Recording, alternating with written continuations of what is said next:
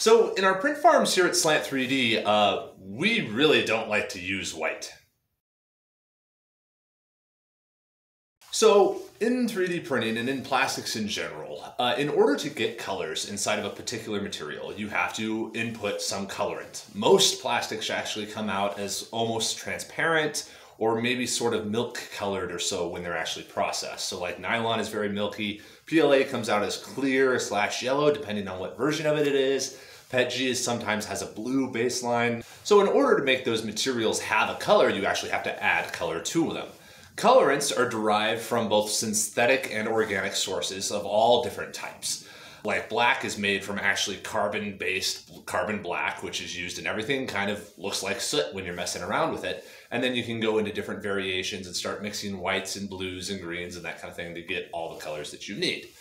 But of all of these colorants, a couple really stand out as just being bad or tough to work with. They're not impossible to work with. Of course, we make colors out of white and others, but they're difficult and they cause problems inside of the process that make them something that we kind of want to avoid and something that has to be very controlled. The reason white is so challenging in plastics and most manufacturing is because of the particle that is used to create white, which is actually a crystal of titanium dioxide. It's not titanium dioxide atoms themselves, they would look like this, but the actual crystal itself, which in real life is clear, but once you shave it down and turn it into individual small particles, it starts to look like snow.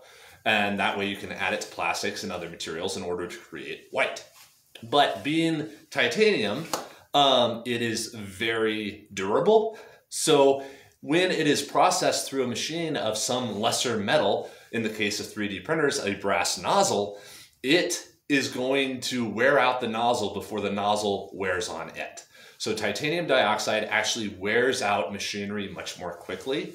And due to that, that small amount of wear throughout the entire production run of a set of white parts will cause just minor degradation in the nozzle so that white parts start to look a little bit rougher and less smooth than some other materials. That's just from the degradation of the nozzle. Since titanium dioxide is such a large particle, since it can't really be shaved down to atomic sizes, it has a particle size of about 0.2 nanometers and up. But that large particle size is so large that it actually makes the flow of like white filament chalky, pasty, kind of like toothpaste. When you brush your teeth and you feel those little grains of like peppermint inside of it, that's what titanium dioxide dyed plastics flow like. They're very abrasive and very rough. That abrasion, of course, wears out the machine, and it actually just causes weird flow dynamics that are not as smooth as something like carbon black, which is about 20 times smaller than a titanium dioxide particle. So that is why white plastics don't really produce as clean of prints as something like black.